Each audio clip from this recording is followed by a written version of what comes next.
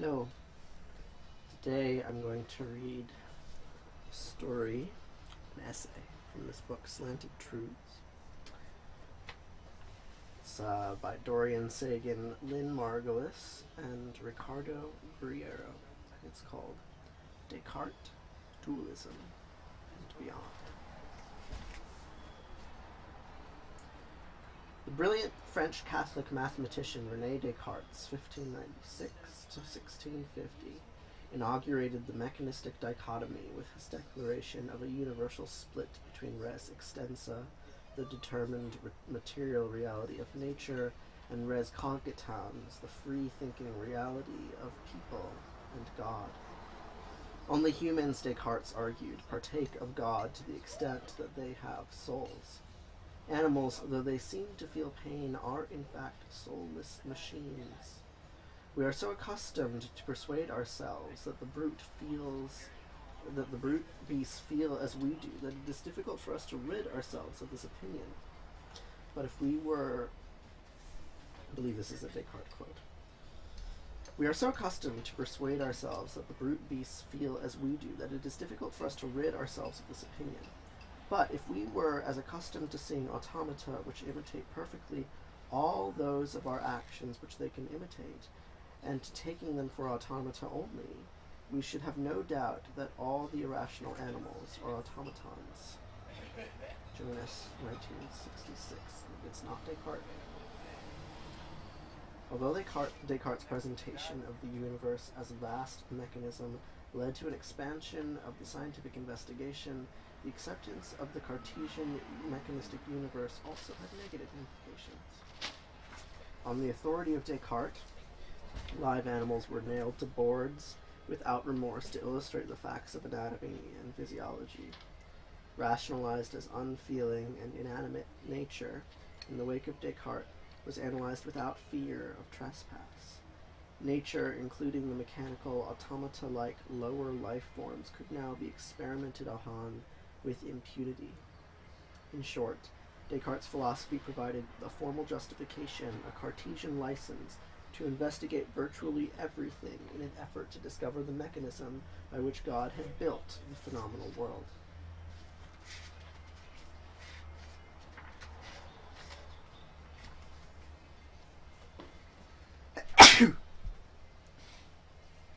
By splitting reality into human consciousness and an unfeeling, objective exterior, or in his terms, extensive world, that could be measured mathematically, Descartes paved the way for a scientific investigation of nature constructed according to the mathematical laws of God.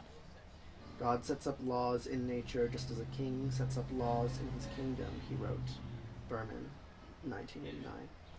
The Cartesian license separated matter from form, body from soul, outward spatially extended nature from inward awareness. Matter, body, and nature could, unlike thought or feeling, be measured, compared, and thus ultimately understood by mathematical laws. This Cartesian license permitted the human intellect through science to enter 1,000 different realms, from the gigantic to the subvisible. The once divine was now open to scientific exploration. Optical instruments focused on snowflakes and peppercorns, or pointed at pockmarked whiteness in the side-lit moon. Atoms were investigated by chemical combination and physical acceleration. X-rays imaged bones, radioactive elements clocked the internal metabolism of the human body. Eventually, aeronautical engineered even appropriated the seemingly God-given power to fly. Investigation of the formerly divine realm yielded impressive scientific results. Scientists perusing nature and not books returned the Bible and the classics to their dusty shelves. There is a biographical anecdote, perhaps apocryphal, that when Descartes was asked in his urban domicile about the location to his library, he pointed to a dissected calf he had been examining and said, "On top of those books."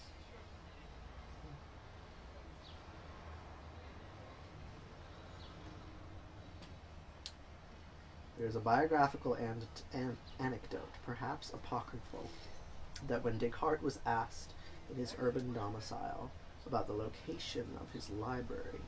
He pointed to a dissected calf he had been examining and said, "On top of those books." Scientists began to study the world written, as Galileo had put it even prior to Descartes, in the great book which was always open before our eyes. Galileo had paid dearly for his inquisitive temperament. As a quantitative mechanist, measurer of falling bodies, discoverer of the moons of Jupiter and the rotation of the Earth, it was Galileo who had cleared the trail for curious successors such as Descartes, Newton, and the Prince of Astronomy, William Herschel, 1738 to 1822, who confirmed the Milky Way is a spiral-shaped object formed by the distribution of its component stars. A large sign saying "Study Nature, not books" is attributed to the Louis Agassiz doctorates in the library in Woods Hole, Massachusetts. A defier of potent philosophers and Christian theologians, Galileo provoked the ire of church authorities. He was, at age 58, brought before the Inquisition and charged with heresy. Galileo recanted his earlier claims that were so at variance with official church doctrine. He admitted that the earth is at the center of the universe. Warned against further heresy, Galileo, who became a prisoner in his own country home, was condemned to 3 years of weekly psalm recitations. Indeed, his thoughts were censured for nearly 200 years, until 1838, Galileo's immensely popular masterpiece, Dialogue of the Two Chief World Systems, was banned. The book was banned until 1838. With horror, Pope Urban VIII recognized himself in Galileo's imagined character, Simplicio. Correctly believing that he had been mocked, it was Urban who began the censorship. If Galileo had worked under the Cartesian license, he would have fared better.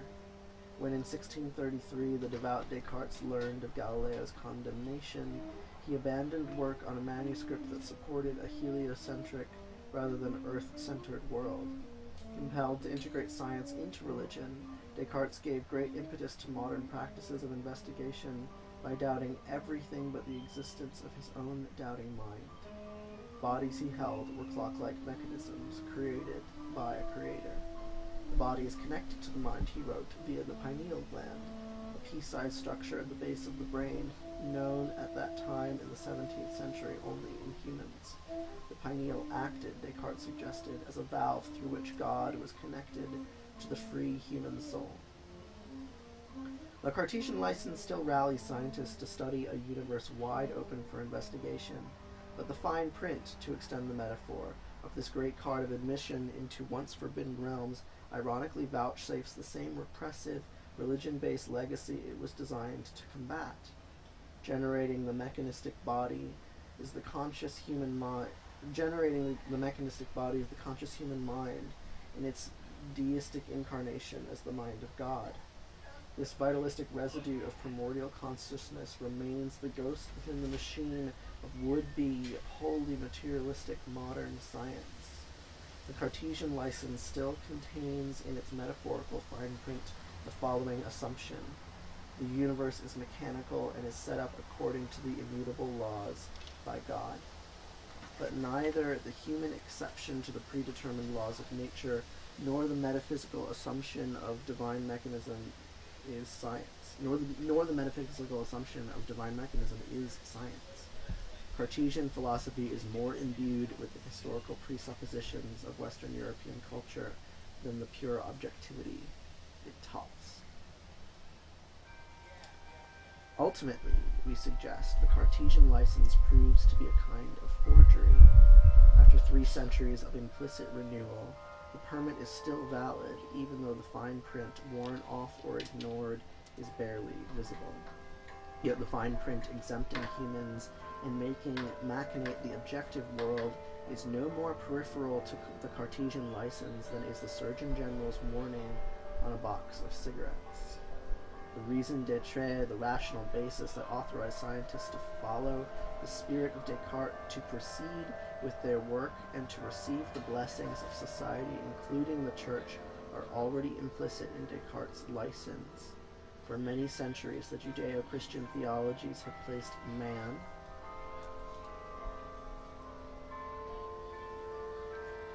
the Judeo-Christian religions had placed man as made in God's image, high on the ladder of being. People in the cultural mind of the literate world are situated perhaps a little lower than the angels, but certainly above the rest of life. While Descartes cogitated, Europe remained under the rule of royalty. The king and the lord, representing the power and order of God, reigned supreme. But licensed Cartesians, medical men, explorers, alchemists, soon entered the realms into which they were formerly forbidden to enter, for fear of transgressing the sacred. Scientific revelation of mechanism, part of the new audacity of inquiry, helped unsettle European monarchy. If the universe made by God is a giant automaton that works itself, why should people obey any king or lord whose power, God given in the feudal system of medieval Christianity, no longer derived from heavenly decree? Many began to take seriously what they took to be the implications of the liberating free inquiry. High-born Frenchmen, Donatien Alphonse François Sade, and the infamous Marquis de Sade, for example, keenly wrote about and lived his conviction that the religious basis for morality had vanished. If nature were a self-perpetuating machine and no longer a purveyor of divine authority, then why did the outrageous acts that he performed matter at all? All was, at best, the morally neutral turning of the wheels in a vast, more lifelike than living automatic mechanism. In 1776, the British colonists of North America broke free from transatlantic rule. Independence from the burdens of taxes and royalty was proclaimed. In 1789, the French Revolution deposed the king and stripped the lords and ladies of their powers. The Reverend Voltaire claimed that if God did not exist, it would be necessary to invent him. A century later, the German philologist and nihilistic aesthetician Friedrich Nietzsche declared outright that God is dead.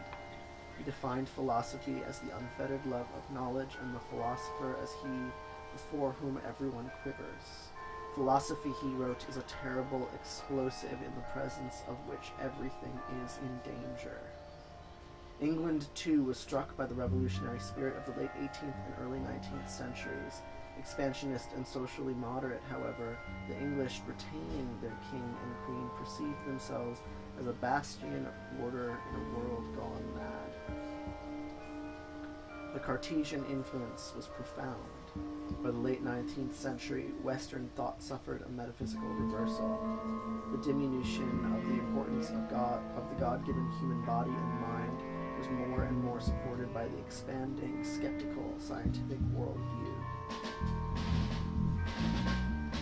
Our pre-scientific ancestors tended to consider the universe and everything that moved to be alive. Beings were exempted from life only when they stopped moving, only when the spirit left them by the natural magic trick of death.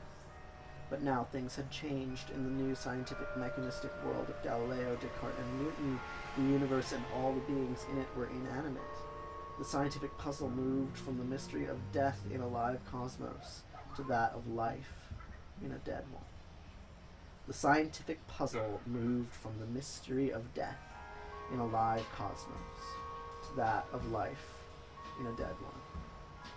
Wow, that is a sentence. Inanimate matter had been rendered soulless and dead by the mechanist. Even animate matter was soulless and dead by the minds of strict Cartesians, who, with time, began losing their sway. But the universe is neither the dead mausoleum investigated by Cartesian license, nor an enchanted fairy tale of invisible spirits. We, all, as citizens, scientists, scholars, or simply curious readers, are interested in life because we admire it from the inside. We feel life is something more than purely mechanical, and yet its freedom, if it exists, seems dubious to credit to a divine God. We do react to stimuli, but we also seem to be able to think, to act, to choose. We seem far more than either Cartesian autonoma or entirely predictable Newtonian machines. Perhaps we are neither. But if we are more than Cartesian automata, so, for Darwin, must be the rest of life. Otherwise, we risk a great inconsistency. Here we have the introduction of the deep continuity of mind and life. This cultural, dualistic inheritance presents a continuing challenge to science. Given the limited legacy of Cartesian dualism, mind, body, spirit, matter, life, non-life, it may be surprising that two of the most profound 20th century rethinkers of life in its context share a biospheric perspectives, yet have diametrically opposed views.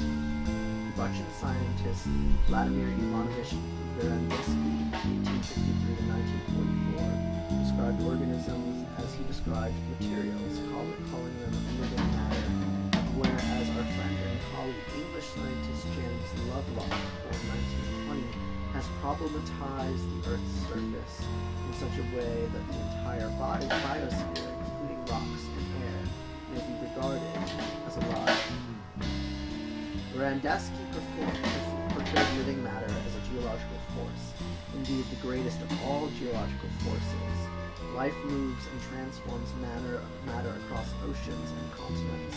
Life as flying phosphorus-rich seagulls, racing schools of mackerel, and sediment-churning polychaete worms traverses the near-Earth environment, chemically transforming the planet's surface.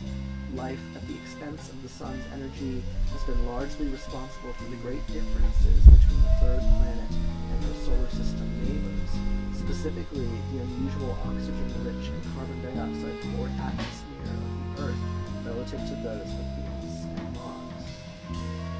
In a tradition begun by Christian Gottfried Ehrenberg, 1795 to 1876, Alexander von Humboldt, 1769 to 1859, and other serious explorers before him, Verandisky described what he called the everywhereness of life.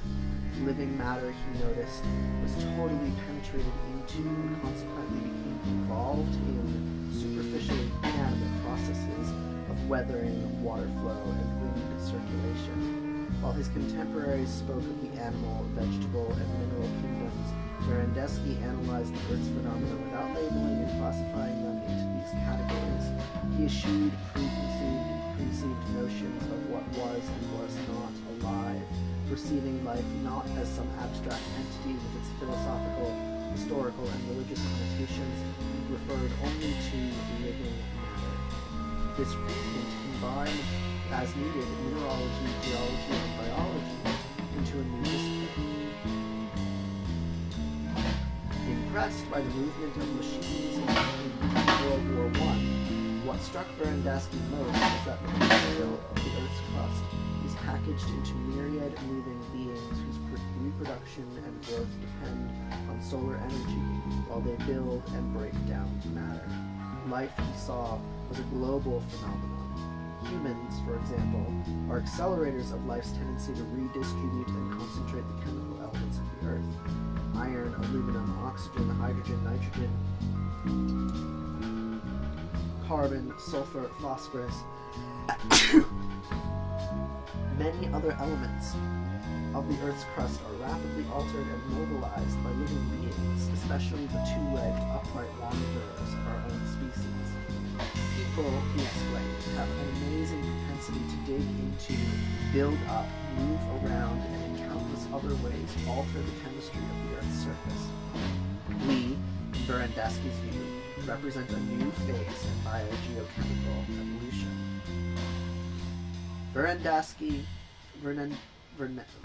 Am I saying this wrong? Vernadsky contrasted gravity, which pulls material vertically towards the center of the Earth, with life growing, running, swimming, and flying against the gravitational force. Life, challenging gravity, moves matter horizontally across the surface.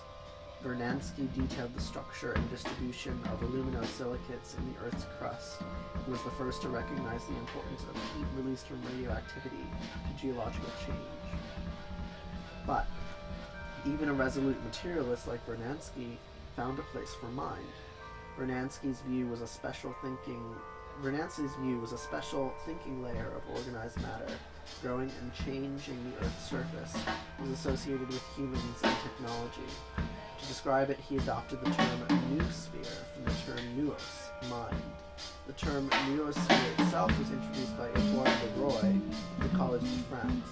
Vernadsky met Leroy along with Teilhard de Chardin, the French paleontologist and Jesuit priest whose writings would later bring the idea of the noosphere, the conscious layer of life, to a wider audience in Paris in intellectual discussions in the 1920s. Teilhard's and Vernadsky's use of the term noosphere, conscious layer of life, noosphere, like their slants on evolution in general, differed. For Teilhard, the noosphere was the human planetary layer forming outside and above the biosphere, while for Vernadsky, the noosphere referred to humanity and technology as an accelerating yet integral part of the planetary biosphere. Vernadsky distinguished himself from other theorizers by his staunch refusal to erect a special category for life. Life was far less a thing with properties than a happening, a process. Living beings in Vernadsky's writing are moving, chemically curious, but predictable forms of the common fluid, the liquid mineral H2O we call water. Animated water, life with all its wetness, displays a power of movement exceeding that of limestone, silicate, and even air. It shapes Earth's surface, emphasizing the continuity of watery life and rocks, such as that evident in coal or fossil limestone reefs. Vernadsky developed the idea, later elaborated by Lapo, that apparently inert geological strata are traces of bygone biospheres.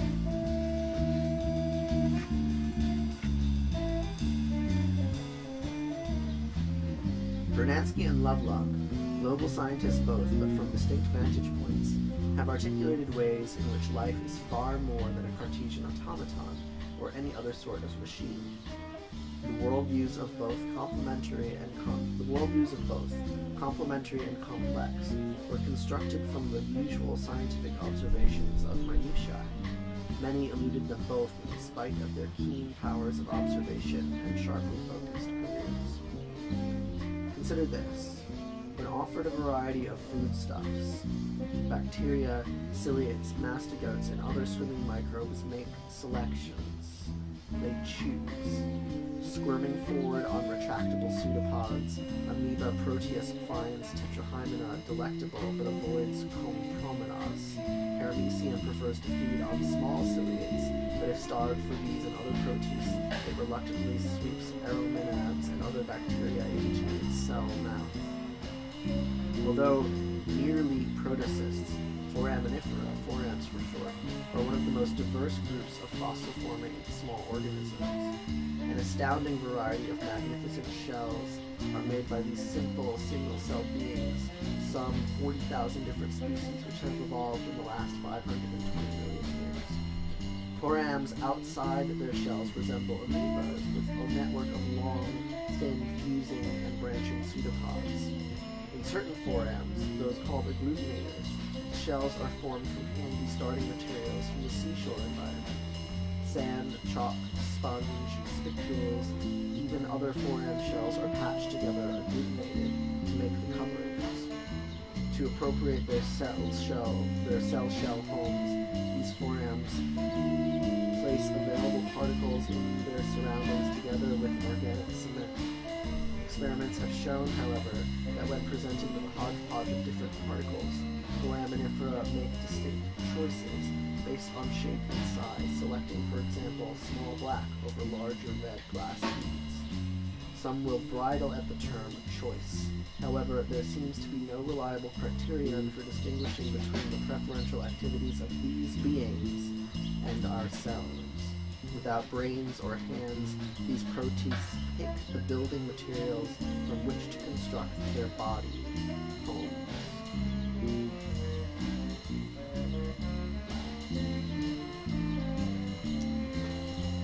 read that paragraph again because I made a video called Interpenetration. I talk about foraminifera, and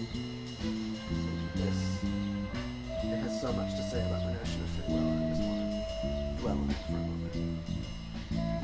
Although merely protocysts, foraminifera, forams for short, are one of the most diverse fossil-forming groups of small organisms.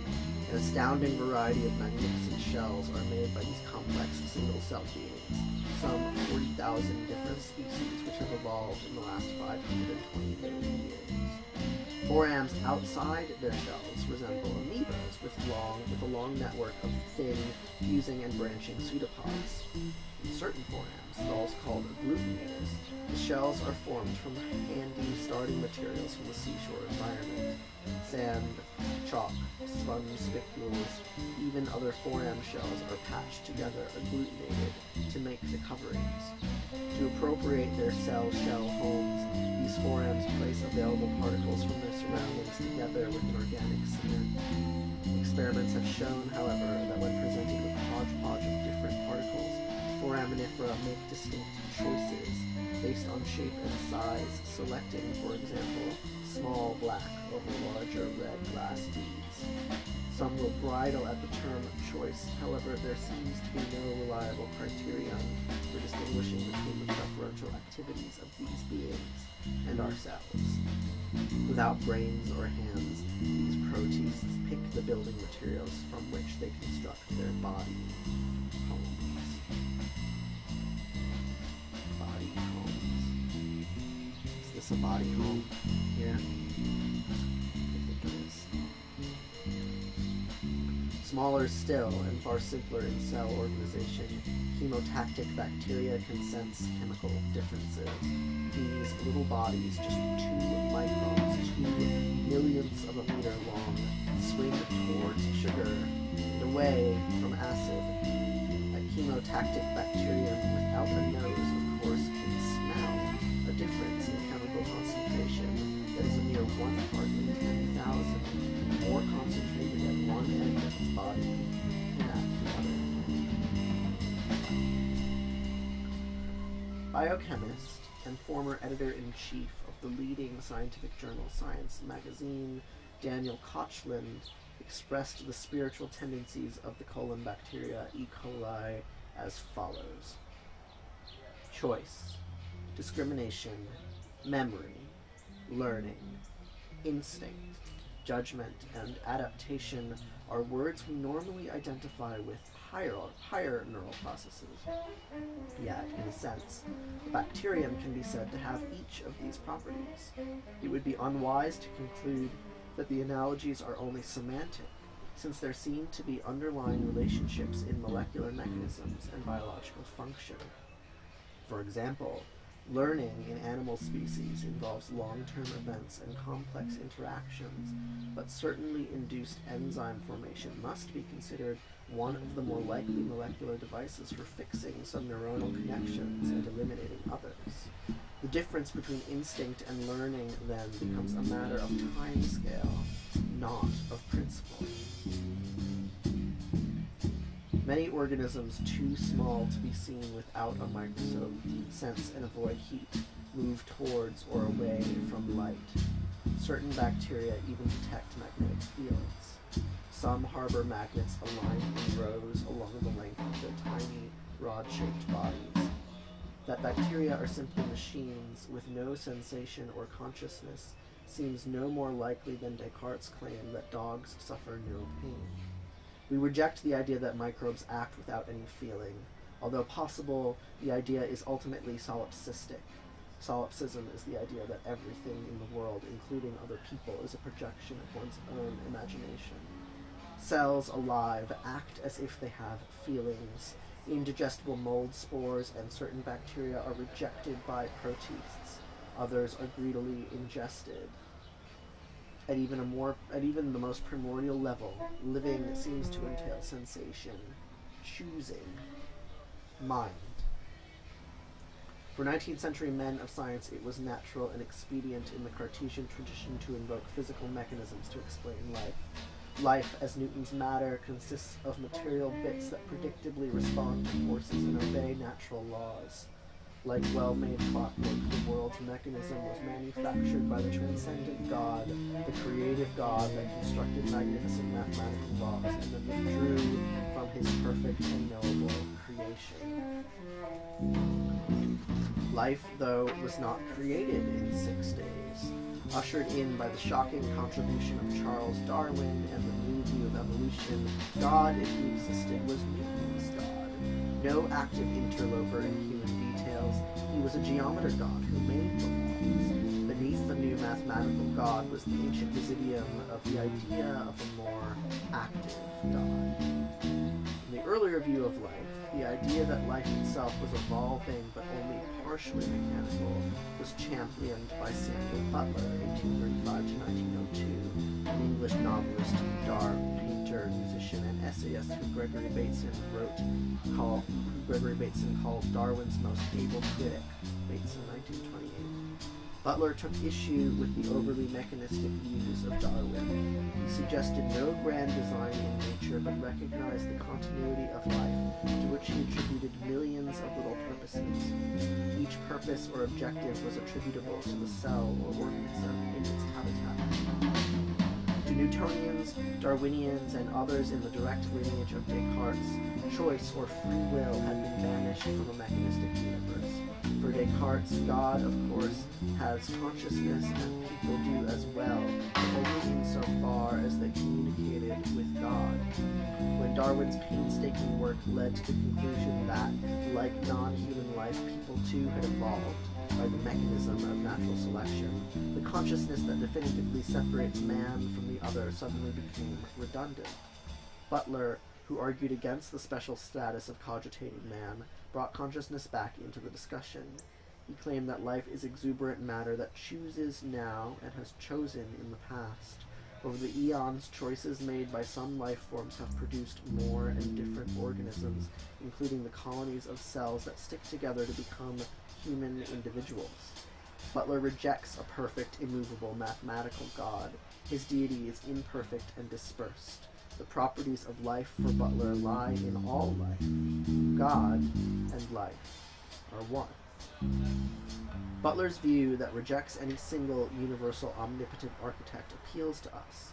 Life is too shoddy a production, both physically and morally, to have been designed by some austere, flawless master.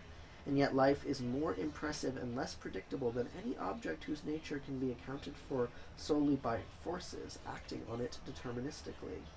Butler's godlike qualities of life on earth include neither omniscience nor omnipotence. Perhaps, though, an argument could be made from the omnipresence of earthly life. In the form of myriad cells, from luminescent bacteria to the lily-hopping frog, life is virtually everywhere on our third planet. All life is connected through Darwinian time and Verdanskian space. Evolution places us all in the stark but fascinating context of the cosmos. Although mystical powers may determine this cosmos, their existence is impossible to prove. The cosmos, more dazzling than any god of any particular religion, is enough for us. Life is existence's celebration. The features of purpose and determination that our culture tends to ascribe uniquely to people inhere intact in all of life.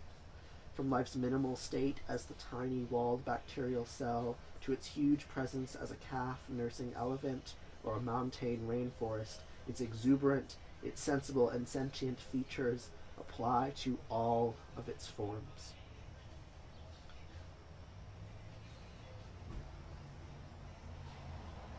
From life's minimal state as a tiny walled bacterial cell to its huge presence as a calf nursing elephant or a montane rainforest, its exuberance, its sensible and sentient features apply to all of its forms.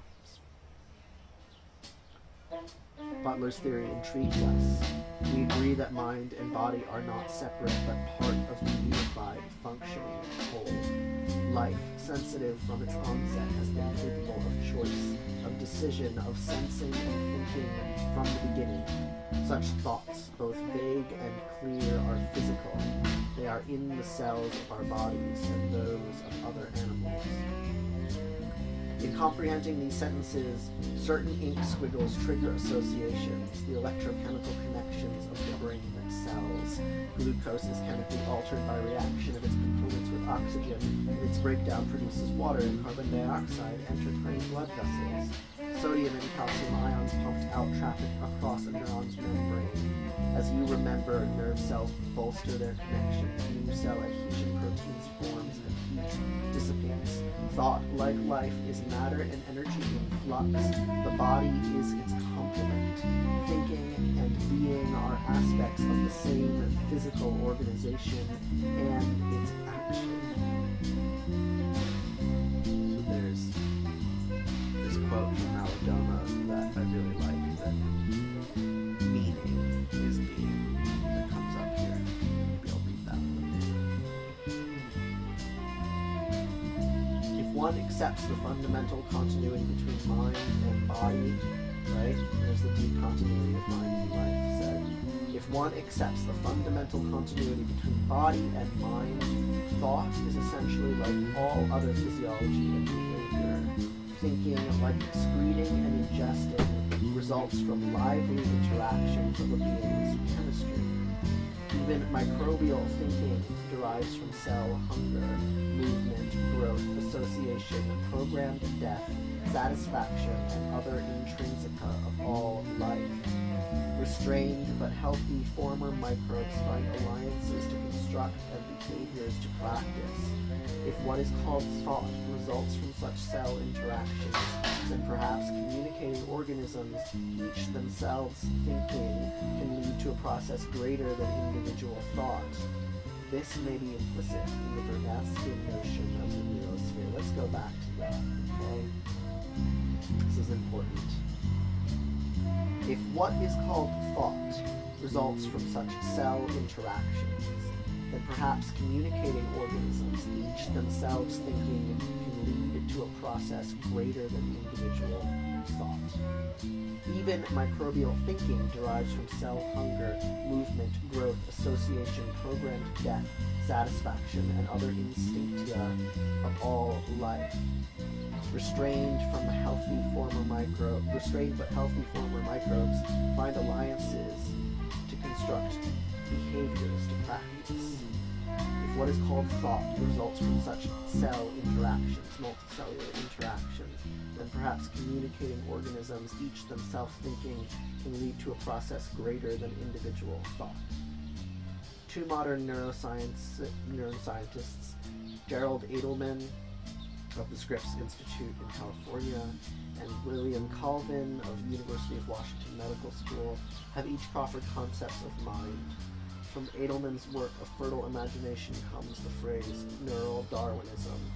Our brains, both would agree, become minds as they develop by rules of natural selection. Edelman, 1985. This concept ultimately may provide a physiological basis for Butler's insights.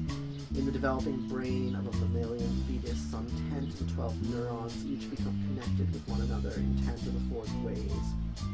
These cell-to-cell adhesions at the surface membranes of nerve cells are called synaptic densities. As brains mature, over 90% of their cells die. By programmed death and predictable protein synthesis, connections selectively atrophy or hypertrophy. Neural selection against possibilities, always dynamic, leads to choice and learning as the remaining neurons' interactions strengthen. Cell adhesion molecules synthesize and some new synaptic densities form and strengthen as nerve cells selectively adhere and as practice turns to habit. Selection is against most nerve cells and their connections, but is nonetheless for a precious few of them. Of course, new work may reveal a physical basis of thought and imagination, but little doubt exists that selective cell death in a vast field of proliferating biochemical possibilities may apply to developing minds in the same manner as does evolutionary change. Perhaps Descartes did not dare admit celebratory sensuality of life's exuberance. He negated that the will to live and grow emanating from all live beings, human and non-human, is declared by their simple presence. He ignored the existence of non-human sensuality. His legacy of denial has led to mechanistic, unstated assumptions. Nearly all our scientific colleagues still seek mechanisms to explain living matter, and they expect laws to emerge amenable to mathematical analysis. We demur. We should shed Descartes' legacy that surrounds us still and replace it with a deeper understanding of life's sentience. In Butler's terms, it is time to put the life back into biology. It will cost our culture until we recover our senses and return to the awareness that we must fully reject Cartesian anthropocentrism. We are interconnected not only to other people, but to all other living beings on this planet's surface. The received view is that air travel, telephone lines, internet computer hookups, waterways, and fax machines connect only people. In fact, they connect through us and others all life. This incorrect view, symptomatic of residual Cartesian anthropocentrism, is biologically naive. Such rapidly communicating methods link not only us, but our planet mates as well. For inhabitants of the urban ecosystem, the connections are obvious, whether or not we are conscious of others. Cockroaches, sparrows, tomato plants, pigeons, and pubic lice, they clearly enjoy habitat expansion as we develop the Earth for more people. In retrospect, the Cartesian denial is exposed. We see Descartes' strategy as a Christian relic based on philosophical preconception rather than an attentive observation. At this late date in our Western heritage, we can shed our Cartesian mechanistic legacy at no risk of our scientific credibility. Consistency precludes Cartesianism.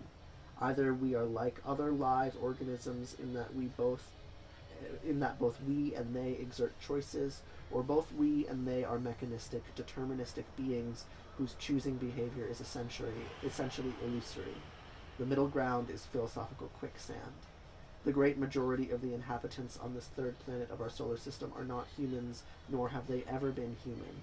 Indeed, scientists and others who continue to ignore the members of 10 to 30 million species, the other sentient beings, do so at their own great loss.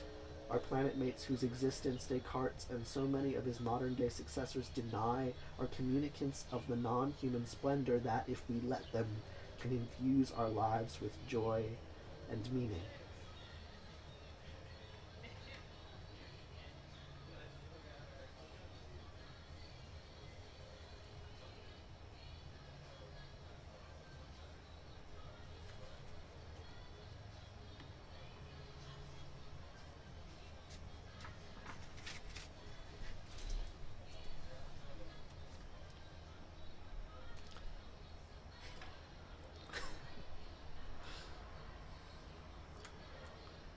Got a little emotional at the end there.